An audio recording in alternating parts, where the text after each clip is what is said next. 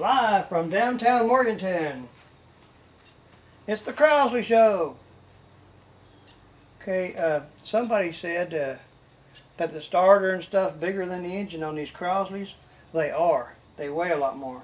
Here's the generator, and here's the water pump that it turns on the other side.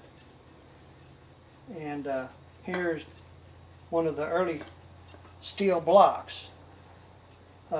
120 something pieces of metal, copper brazed in a nitrogen oven, and it weighs not very much. This weighs more than this. There's a crankcase that fits on the bottom that's got all your crankshafts and all this other good stuff, pistons and stuff. It's aluminum, so it don't weigh nothing either.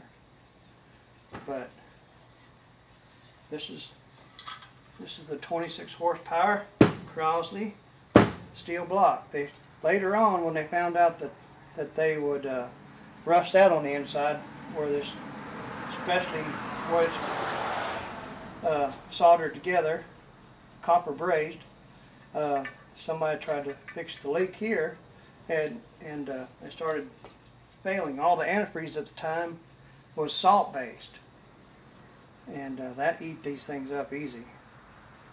Another, it had a cam up here, overhead cam, that was driven from a shaft and some gears here.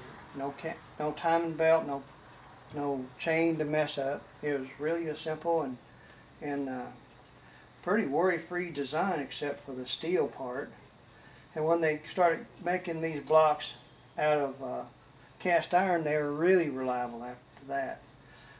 And Mr. Crosley and his bunch designed these valves to have these rotators. And every time a valve gets pushed down, it turns a little bit. And that keeps them from having burnt valves, which is what they did back in the day. Everybody had burnt valves.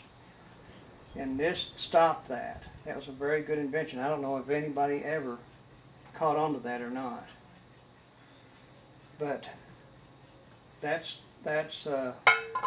what we're dealing with 26 horsepower, 77 cubic inch engine, and it's, nothing hardly fits this thing. It's so tiny, so tiny. Let me see if I can find a tape measure.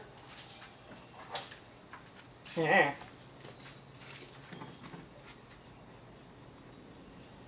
It's about 2.5 inch bore.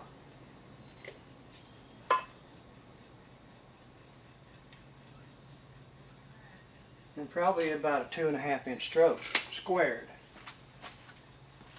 So, pretty high revving engine.